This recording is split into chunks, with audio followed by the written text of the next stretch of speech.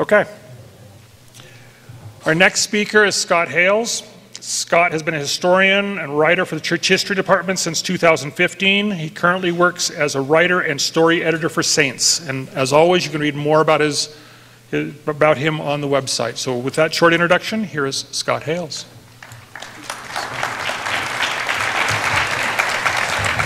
Thank you. Thank you. I did notice that following my presentation, we will have a snack break.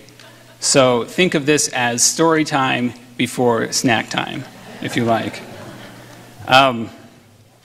So as you can tell, as you can see from the screens here, my presentation is on women's stories in Saints, the story of the Church of Jesus Christ in the latter days. The next question you may have is, what is Saints? And if you haven't visited the Saints display yet in the back of the room, I will give you a brief overview of what it's about. If you have even more interest after I talk today about it, on Friday you'll be able to hear Stephen Harper speak about the project in more detail. But Saints is a new 4-volume narrative history of the church being researched, written and published under the direction of the First Presidency. It's the first official multi-volume history of the church since B.H. Roberts' comprehensive history in 1930. It's been a while since then, so we feel a need to kind of update church members on what has happened since then. Volume 1 will appear in less than a month on September 4th, 2018. And in fact, I recently had an opportunity to go to the printing press down in Salt Lake City where the first copies of Saints were being printed. This was really exciting for me. You can see here them coming off the press, and there's a nice palette of them stacked up. You can see that it's a very big book. It is about 600 pages of narrative, of story, and then about 70 pages of footnotes for those of you who like those things. And then also an index and some other material as well. So the entire book runs over 700 pages. We hope, though, that you will not use it as a paperweight, but that you will actually open it up and read it.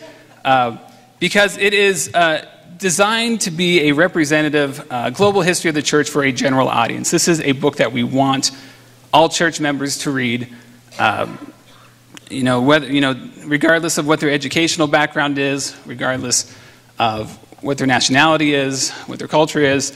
It's designed to be accessible to a wide variety of readers. So it's not designed for an academic audience, but it's more for a general audience. And if you have had the chance to read some of Saints on the Gospel Library app, I think we have 6 chapters on the Gospel Library right now. You can tell that it is certainly not written for academics, but it is meant to be a story read by all church members.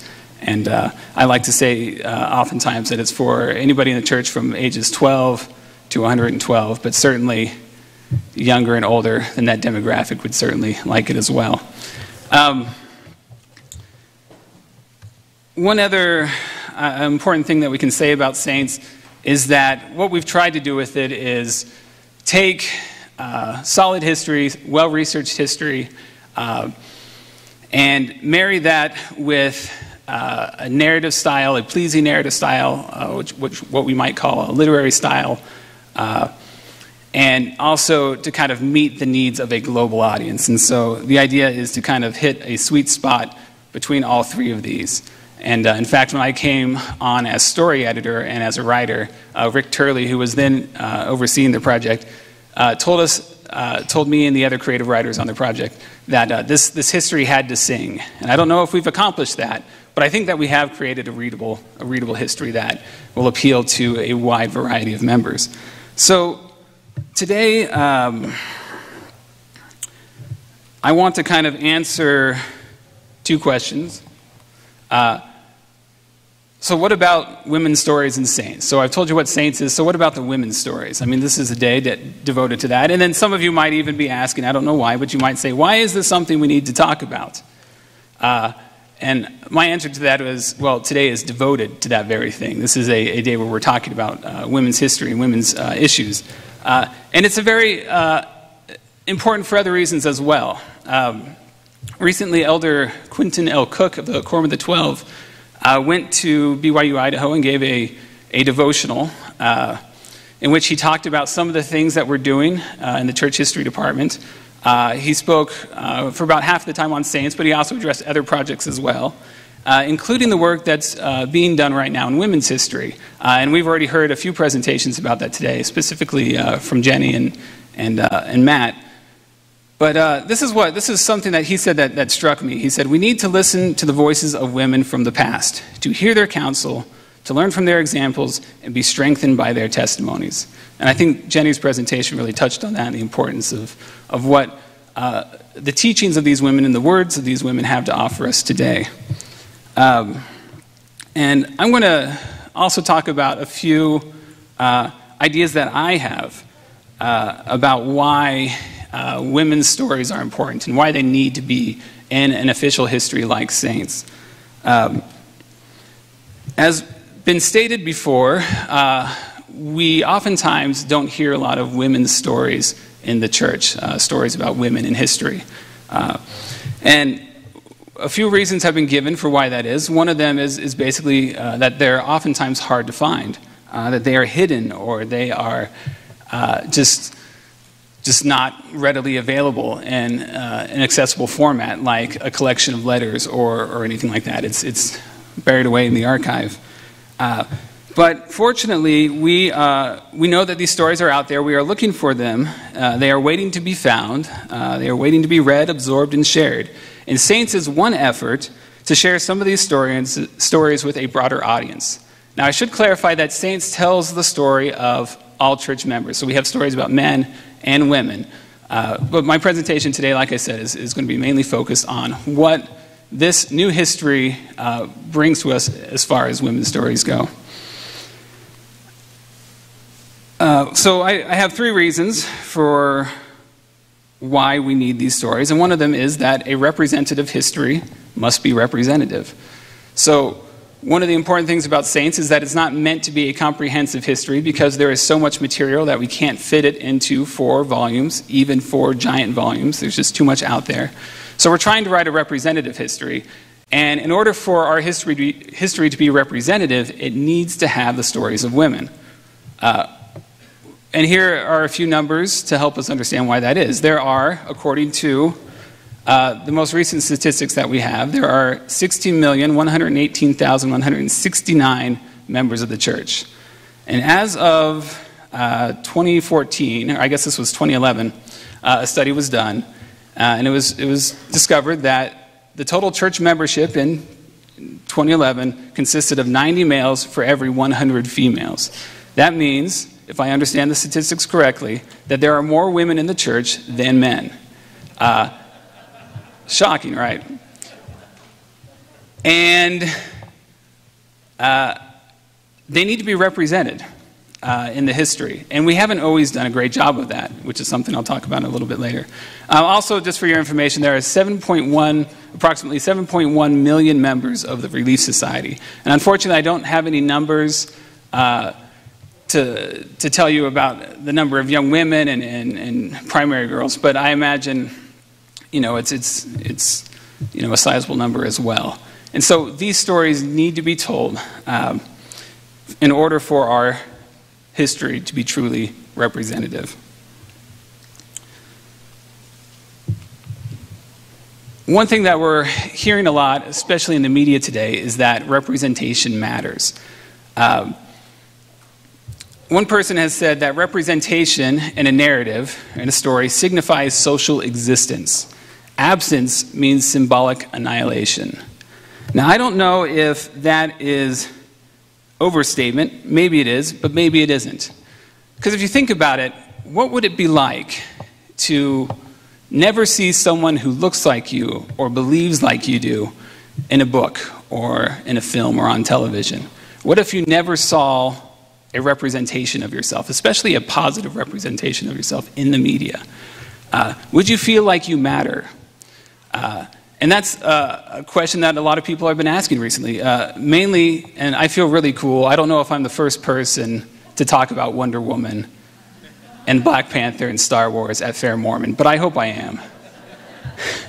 But this is something that's been in the media recently, because of the emergence of certain narratives, that show. Hold on a second. The emergence of certain narratives these are stories that belong in genres that have been typically male-dominated. And for the first time, we're beginning to see people of color take places where white men used to occupy, or women begin to take on roles that are empowering and inspiring for the first time.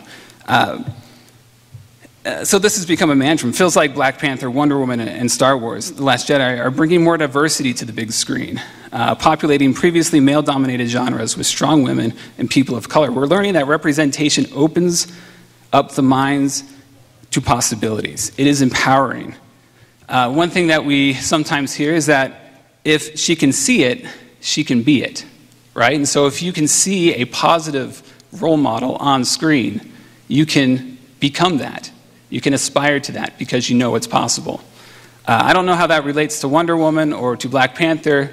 I don't know if there are many people out there who go to Black Panther and say, wow, I think that I could become a teenage scientist in an Afro-futuristic hidden civilization. But they could go to this movie and say, wow, that character is so smart. She's a scientist. I want to be a scientist too. If she can do it, I can do it too. And that's something that we're beginning to realize as far as media goes, the power of media. This has also been something that relates as well to our history. For the longest time, as far as representation is concerned, in the 19th century, Mormons were not represented well in the media. So, for example, here on the left, you can kind of see an anti-Mormon publication. And for the longest time, the only real representations you saw of Mormons in the media were of these deviants, or these ignorant people, or these oppressed people.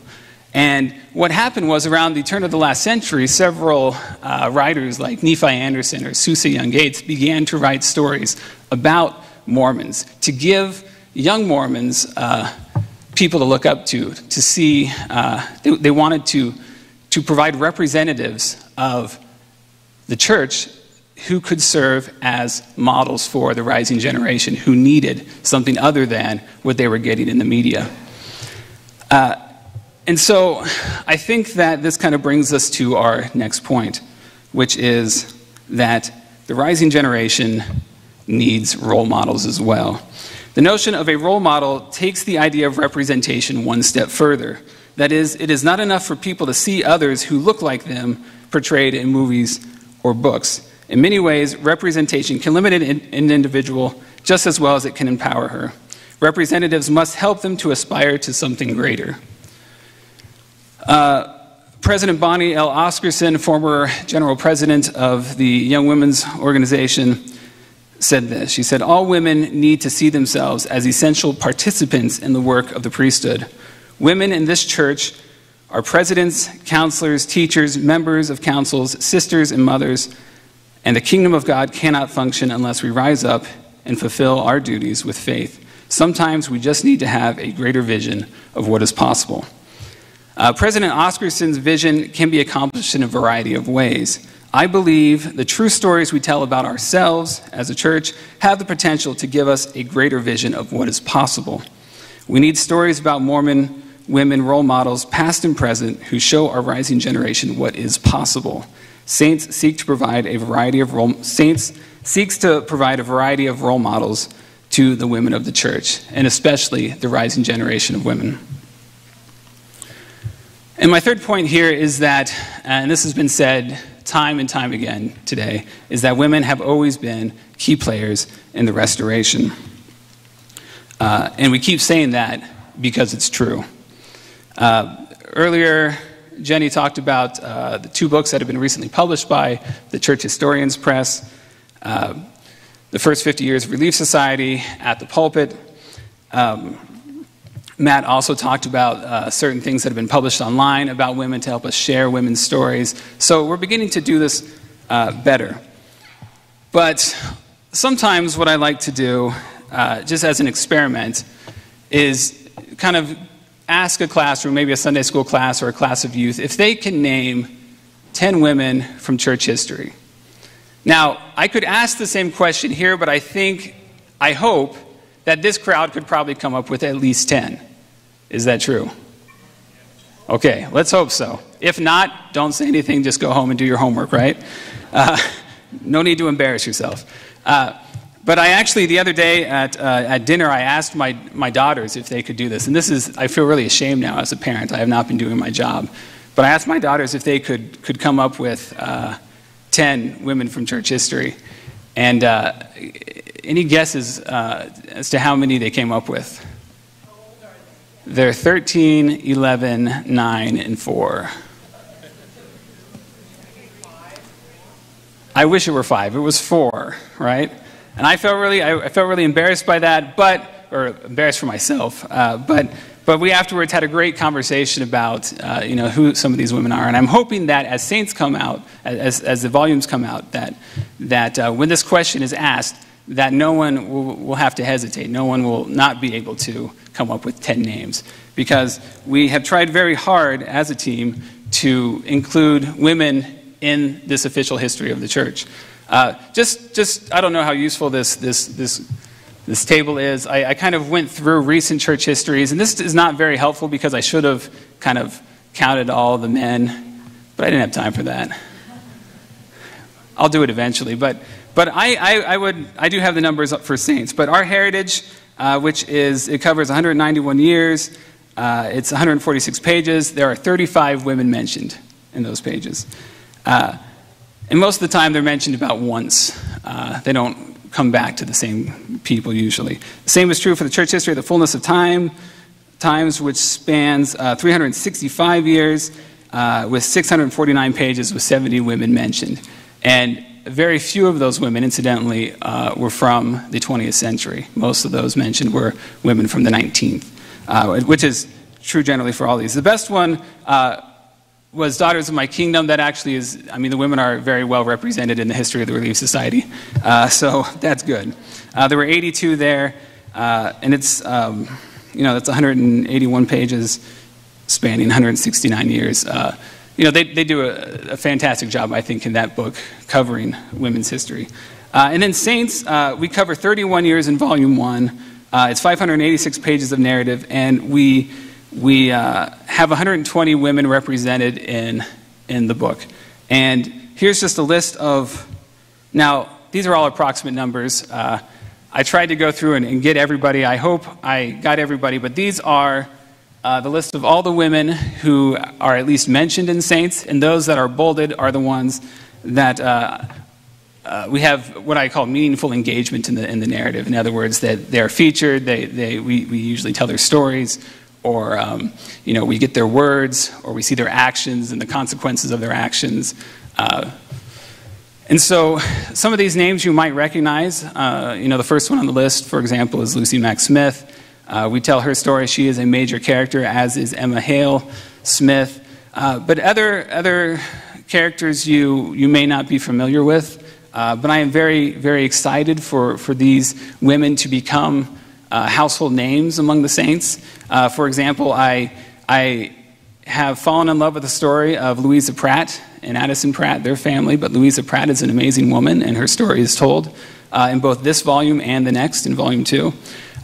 Another one that I have grown to admire greatly is Phoebe Carter, who you may know as Phoebe Carter Woodruff. And she also has an amazing story where she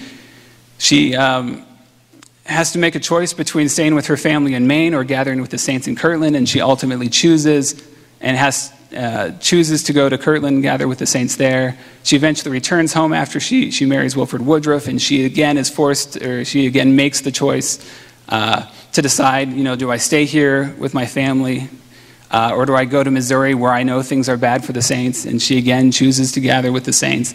And time again, her faith is tested, and we see some wonderful stories from her. You'll also notice on the list that we do have, and I think this might be the first time in a church publication, an official church history like this, where we talk about people of color. So we have the story of Jane Manning, for example, and her family. But also we have the stories of Repa and Telii. Those are two saints from the island of Tubuai who were some of the early converts during Addison Pratt's mission there to the South Seas. So we try to have a variety of stories by women in this history, and also we try to tell as diverse and as global as a story as possible. So we're very excited for you to learn the stories of these women. And I want to spend the rest of my presentation just talking about 5 of these women. And sharing with you, I'm actually going to read to you from saints and read their stories to you from saints. So that's why I say this is kind of like story time. You may recognize some of them you may be meeting for the first time. The first one we're going to be talking about is Emma Hale Smith, who we've already talked about a little bit today. But in all of these stories, I selected them because they are specifically about women whose actions made a difference in the church and who helped shape the direction of the church because of the choices they made. And so the first one, like I said, is Emma Hale Smith, arguably the best-known woman in church history. She's known for D&C 25, the first hymnal, the organization of the Relief Society. But we see quite a few faces of Emma in this history. She's a very complex character, which is always a treat to work with. And I'm so excited to have saints get to know her better and learn more about who she is and what her personality was like and her relationship with Joseph. So what I'm going to do is I'm going to read to you just a brief excerpt from Saints. This takes place in 1842. Joseph is in hiding. If you remember, in 1842, he was accused of helping to assassinate Governor Boggs of Missouri, and he went into hiding to escape arrest and imprisonment. And while he was in hiding, he relied heavily on Emma and depended greatly on her. So bear with me. I am going to read this to you. Please stay awake. So here we go. This is from a chapter entitled The Seventh Trouble. Emma communicated... let me actually give you something to look at. Emma communicated regularly with Joseph over the following days and weeks. When they could not meet in person, they exchanged letters. When she could evade the lawmen who watched her every action, she joined him at a safe house and strategized about their next move. Often she relayed Joseph's messages to and from the saints, choosing which people he should trust and dodging those who meant him harm. With sheriffs threatening to search every house in Illinois if necessary, Joseph knew the saints worried that he would soon be captured and taken back to Missouri. Some of his friends urged him to escape to the pine forest north of Illinois, where saints were harvesting timber for the temple. Joseph hated the idea of running away, preferring to stay in Illinois and see the crisis to the end. But he was willing to go if that was what Emma wanted to do. "My safety is with you," he wrote. "If you and the children go not with me, I don't go." Part of him yearned to take his family somewhere else, if only for a short time. "I am tired of the mean, low, and unhallowed vulgarity of some portions of society in which we live," he told Emma. "And I think if I could have a respite of about 6 months with my family, it would be a savor of life unto life." Emma responded to his letter later that day. "I am ready to go with you if you are obliged to leave," she wrote. "But still, I feel good confidence that you can be protected without leaving this country. There are more ways than one to take care of you." The next evening, she wrote a letter to Illinois Governor Thomas Carlin, assuring him of Joseph's innocence. Joseph was not in Missouri when the assassination attempt took place, she reasoned, and he was innocent of the charges against him. She believed that Joseph would never get a fair trial in Missouri and would likely be murdered instead. "I beg you to spare my innocent children the heartrending sorrow of again seeing their father unjustly dragged to prison or to death," she pleaded. The governor responded to Emma a short time later. His letter was polite and carefully worded, insisting that his actions against Joseph were motivated strictly by a sense of duty. He expressed hope that Joseph would submit to the law, and he gave no indication that he was willing to change his mind on the matter. Undeterred, Emma wrote a second letter, this time explaining why arresting her husband was illegal. What good can accrue to the state or the United States or any part of the state or the United States or to yourself or any other individual, she asked the governor, to continue this persecution upon this people or upon Mr. Smith? She sent the letter and waited for a reply. Now, I like this passage for the way it shows Joseph's trust in Emma and his dependence on her. But it especially shows Emma's courage under pressure as well as her sense of justice. And rhetorically, she is articulate and persuasive when she addresses powerful men. So I really like Emma. I think she's a great role model that we have in saints. Another one you might be familiar with is Vilate Murray Kimball. She is probably best known in the church for two things. One is being the wife of Heber C. Kimball and the mother of Helen Mar Kimball, and also best known for her part in the Hurrah for Israel story, which I think probably most of us are familiar with. And if you're not, you can read about it in Saints, or really any other church history, because it's everywhere. What's kind of neat about Vilate is that she was present in Kirtland during the apostasies of the late 1830s. Because of her connection to her husband, who was in the Quorum of the 12, she knew and she was friends with many of the men who rebelled against Joseph, who apostatized at this time. And she loved them, she was friends with them, and she was sad to see the direction they were taking. So she had a front row seat to this apostasy, and fortunately she wrote a letter to her husband Heber about her feelings about what was happening in Kirtland at the time. Heber was at the time serving a mission in England as one of the first missionaries there. And so we have this wonderful letter where she reflects on these feelings. And fortunately, she also included on the letter a short note from Miranda Hyde, who is the wife of Orson Hyde, Heber's companion in England. And so in Saints,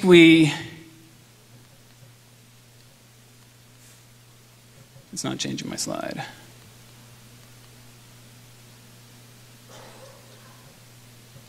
Oh, there we go. There we go. Gotcha. Okay, so I'm gonna read our passage that kind of sums up Vilate's feelings. So what's happened is Joseph, just as context, Joseph had been in Kirtland. He went out to visit the saints in Missouri. Then he came back when he found out that his sister-in-law had died. So he and Hiram came back to Kirtland to bury Hiram's wife. And so that's where our story picks up.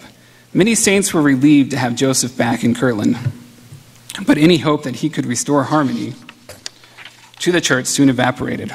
Warren Parrish, Luke Johnson, and John Boynton were meeting weekly with Grandis and Newell and other enemies of the church to denounce the first presidency. Former stalwarts like Martin Harris soon joined them, and by the end of the year, the leading dissenters had organized a church of their own. A short time later, Vilate Kimball wrote her husband in England about the state of the church in Ohio. Knowing Heber's love for Luke Johnson and John Boynton, who had been his fellow corps members, Vilate hesitated to tell him the terrible news. "I have no doubt, but it will pain your heart," she wrote Heber. "They profess to believe the Book of Mormon and Doctrine and Covenants, but in works deny them." At the end of the letter, Miranda Hyde added a note to her husband Orson. Miranda's older brother was Luke Johnson, and the apostasy was just as heartbreaking for her. "Such times in Kirtland you never witnessed, as we now have," she wrote, "for it seems that all confidence in each other is gone." She had to watch and pray to know for herself the right course to take through the perilous times. "If ever I wanted to see you in my life," she told Orson, "it is now." I'm going to skip a little bit for time and pick up back at Vilate's point of view. Vilate believed the dissenters were wrong to turn away from the saints, yet she felt sorrow for them rather than anger. "After all that I have said about this dissenting party," she wrote Heber, "there are still some of them that I love, and I have great feeling and pity for them." She knew the collapse of the Safety Society had tried them spiritually and temporally. She too thought that Joseph had made mistakes while managing the institution, but she had not lost faith in the prophet. "I have every reason to believe that Joseph has humbled himself before the Lord and repented," she told Heber, and she trusted that the church would weather the storm. "The Lord says that he cannot endure chastisement, the Lord says, he that cannot endure chastisement but denies me cannot be sanctified," she wrote. That might mean facing hostility in Kirtland alone while she and the children waited for Heber to return from his mission. Or, if things got worse, it would mean abandoning their home and moving to Missouri. "If we shall have to flee," she told Heber, "I shall." So here we have Valette giving us a woman's perspective on the Kirtland apostasy, something that is often framed as a crisis affecting male church leaders. Valette's perspective, along with that of Miranda Hyde, provides a sympathetic view of the dissenters, reminding us that they were once beloved friends and family members. But Valette's words also bear powerful testimony of Joseph Smith, despite his mistakes and shortcomings. Also, this passage, I believe, shows Valette's courage under pressure and her determination. So for the sake of time, I'm not going to be able to talk about everyone, but I do want to talk about Lucy Morley. How many people out there have ever heard of Lucy Morley? Okay, good. I'm glad to see some people know who she is. This is one of the great discoveries. This is a story that's been published before, but for me, it was fun to meet her for the first time. She is the daughter of Isaac Morley, who is mentioned in the Doctrine and Covenants, I think, about 4 times. But other than that, she's a little-known member. But she played an instrumental role in the conversions that occurred in Kirtland when the first missionaries arrived there. So I'm going to read her story, and then we'll talk about another one. In the fall of 1830, not far from Kirtland, 15-year-old Lucy Morley finished her usual housework and took a seat beside her employer, Abigail Daniels. As Abigail worked her loom, moving a weaving shuttle back and forth through crisscrossing threads, Lucy wound yarn onto thin spools. The cloth they wove would go to Lucy's mother in exchange for Lucy's services around the Daniels house. With many children under her roof and no teenage daughters, Abigail relied on Lucy to help keep her family clean and fed. While the two worked side by side, they heard a knock at the door. "Come in," Abigail called out. Glancing up from her spool, Lucy saw 3 men enter the room. They were strangers, but they were well-dressed and looked friendly. All 3 of them appeared to be a few years younger than Abigail, who was in her early 30s. Lucy stood up and brought more chairs into the room. As the men sat down, she took their hats and returned to her seat. The men introduced themselves as Oliver Cowdery, Parley Pratt, and Ziba Peterson, preachers from New York who were passing through town on their way to the West. They said the Lord had restored his true gospel to their friend, a prophet named Joseph Smith. As they spoke, Lucy quietly attended to her work. The men talked about angels and a set of gold plates the prophet had translated by revelation. They testified that God had sent them on their mission to preach the gospel one last time before the second coming of Jesus Christ. When they finished their message, the rhythmic clatter of Abigail's loom stopped, and the woman turned around on her bench. "I do not want any of your damnable doctrine taught in my house," she said. We do have profanity in this book. Angrily waving the shuttles in their faces. The men tried to persuade her, testifying that their message was true. But Abigail ordered them to leave, saying she did not want them polluting her children with false doctrine. The men asked if she would at least feed them. They were hungry and had not eaten all day. "You cannot have anything to eat in my house," Abigail snapped.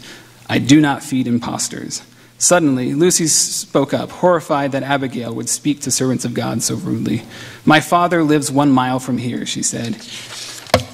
"He never turns anyone hungry from his door. Go there, and you will be fed and cared for."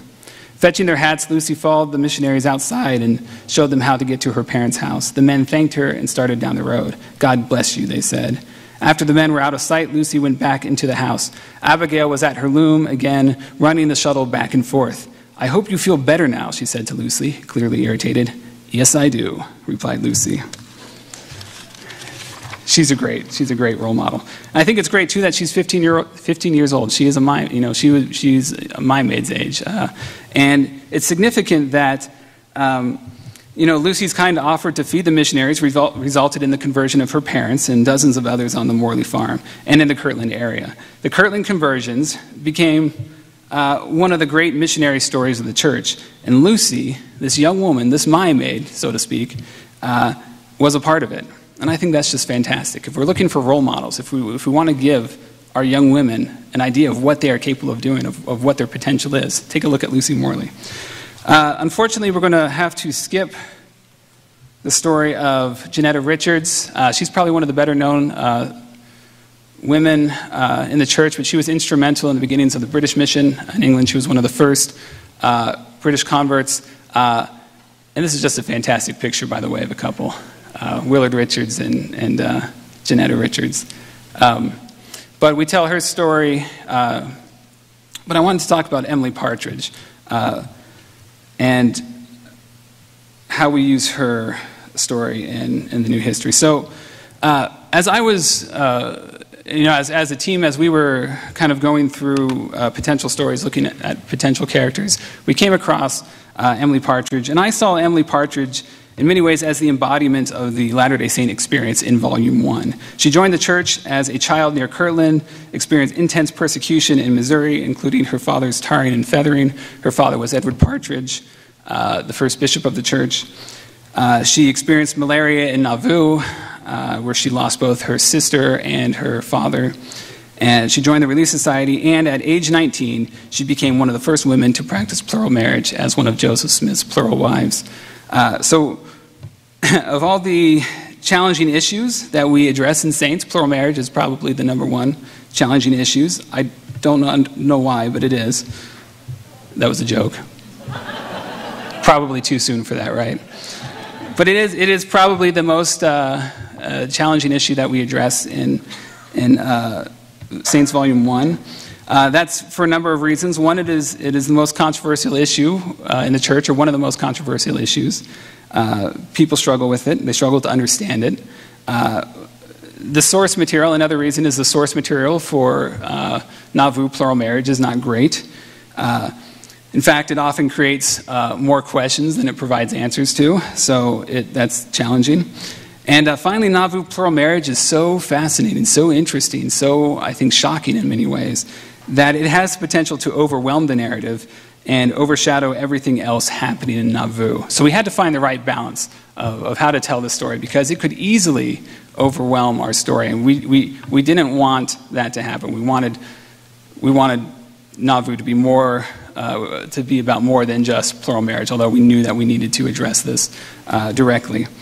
So knowing we could not cover everything, we tried to select stories that represented the broader story of Nauvoo's plural marriages, as well as the various forms the practice took in the city.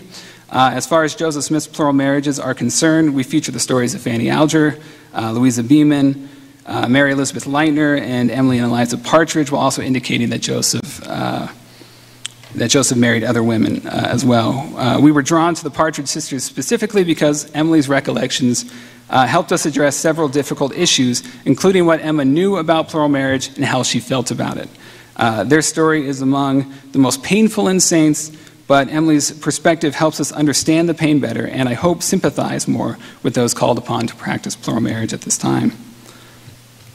So I'm going to read a little bit of Emily's story.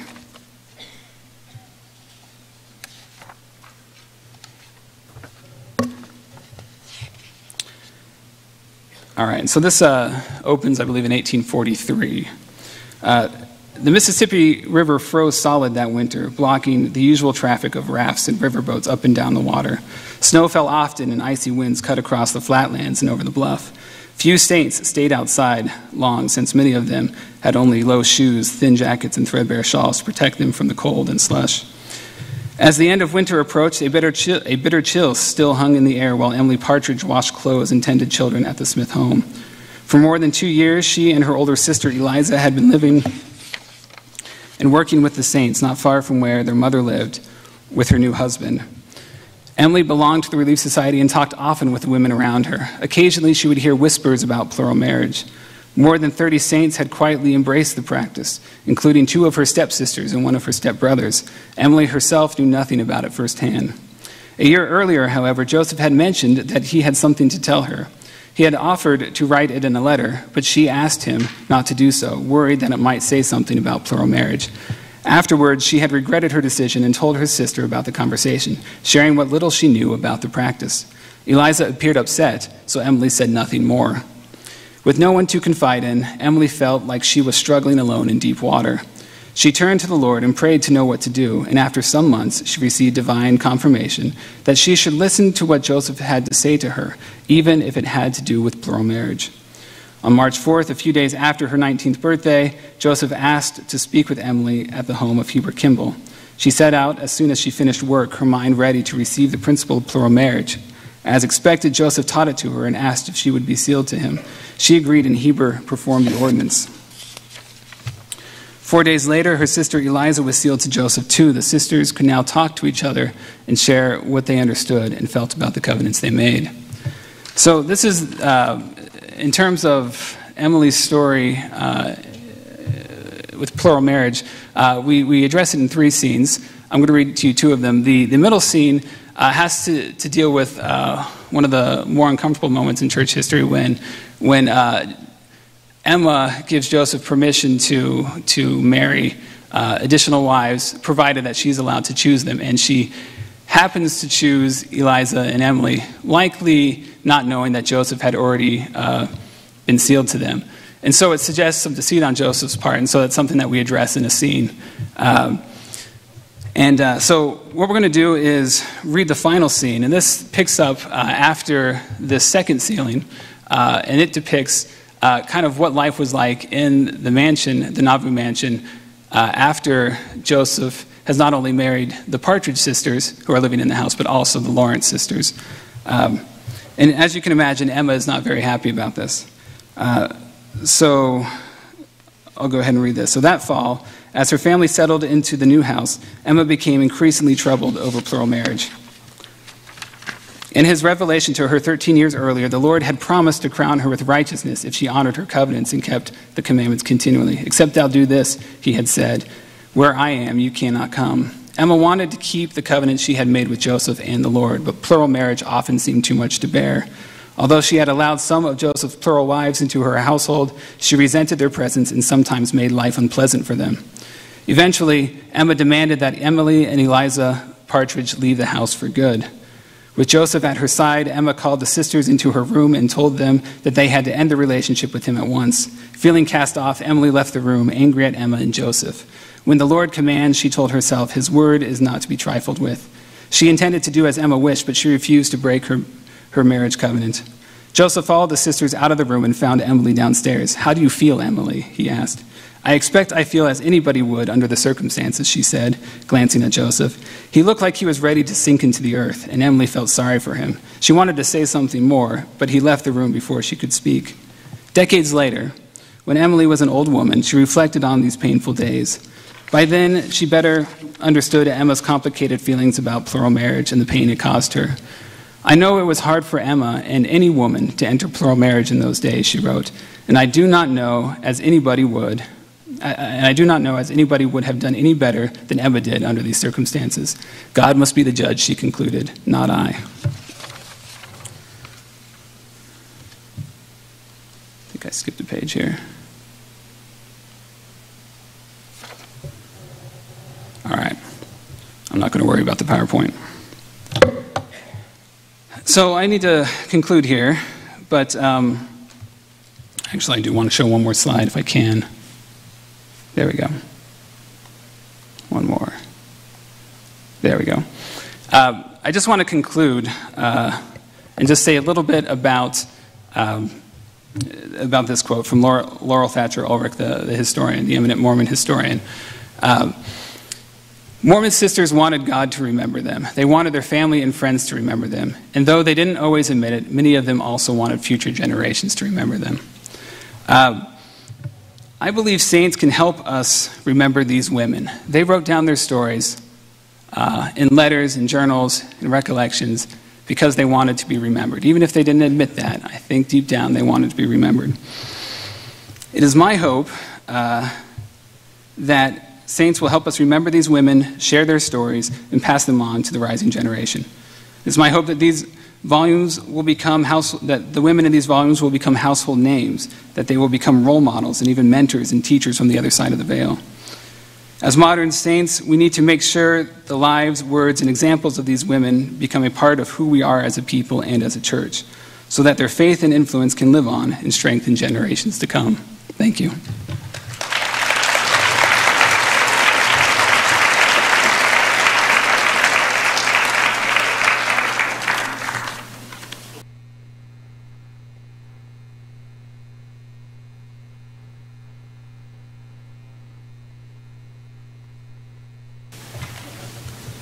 Is this on? Okay. The first one is, will there be a movie? I have no idea. We can only hope, right? I don't know. Let's see what else we have here.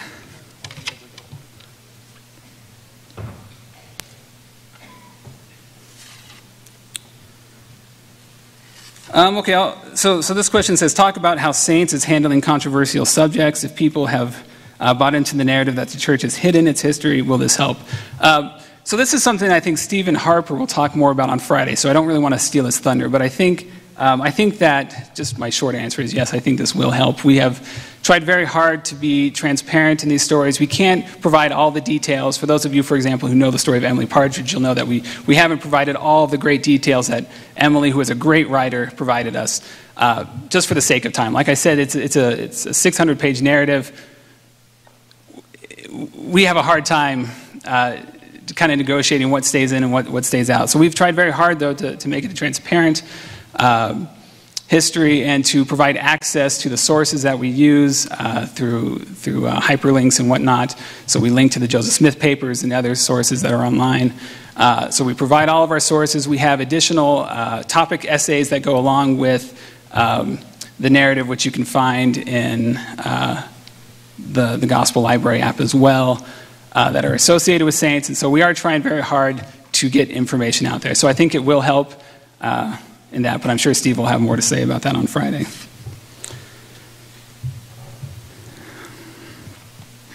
Okay, this is a very good question. Say something about how you have used the source material as a basis for the narrative. How much is fictional, and there are scare quotes around fictional. How much is fictional? How have you stayed with, how closely have you stayed with source material? So even though Saints oftentimes reads novelistically, it is nonfiction. We stay extremely close. In fact, this is what makes my job difficult, is that as a creative writer, I really, really, really want to make stuff up. I really want to get into Joseph's head and talk about all of his motivations and get into Emma's head and, or create dialogue that's really juicy, that sort of thing, to make the narrative even more compelling. But we cannot do that. If the narrative says that it was raining, we like to say it was raining. The sources say that it was raining. We don't make stuff up. We don't fictionalize anything. We don't make up any of the dialogue. All of that comes from sources. All of the details that are in the text come from the sources, and we provide the sources. So if you really want to find out if Lucy Morley actually said what she said, or if Abigail Daniels was really sitting next to a loom, you can go to the source and see that. And so even facial expressions, we don't make up facial expressions. We don't even say that a character looked at another one unless it's in the source. And so we try to be very, very, very close to the sources.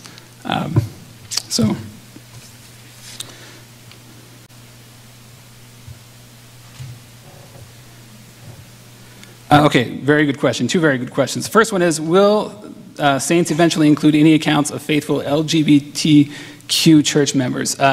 The answer is we are looking into that right now. We're in the process of drafting Volume 4, which is the volume that covers everything from 1955 to the present. So we are, in fact, talking about this now, and so we are hopeful that we will include accounts of faithful LGBTQ members, because that is part of our history, part of our story, especially today. So it's something that we plan to address.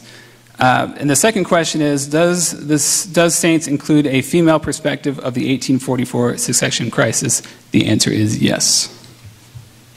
But I'm just going to leave that so you buy the book. Oh, I got another snack here. Yeah. How much time do I have? Are we...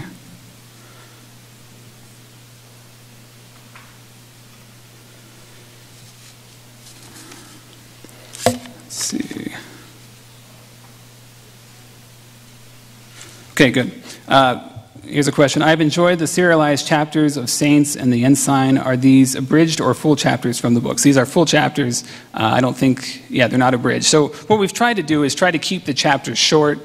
You'll also notice that each chapter is kind of broken up into scenes. We've tried to capture a very cinematic feel in the narrative, something that you might recognize, storytelling techniques that you might recognize from serialized television or film, something like that.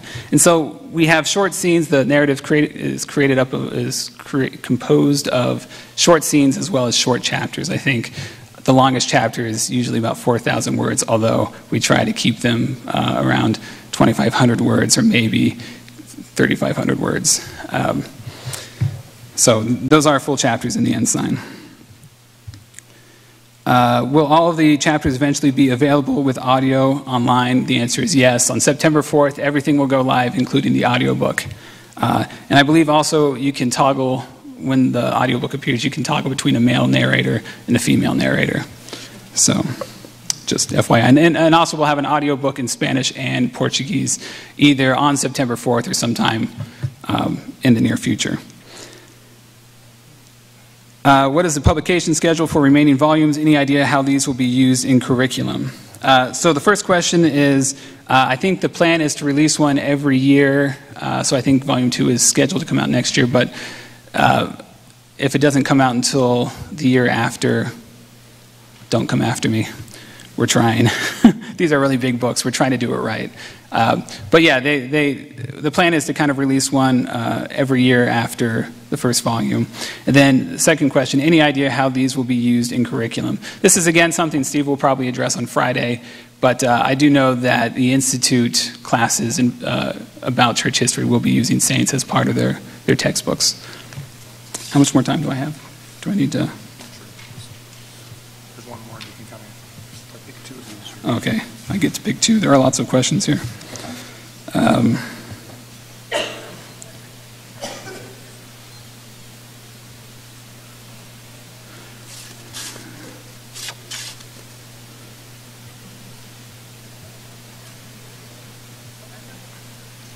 I'm a slow reader, sorry.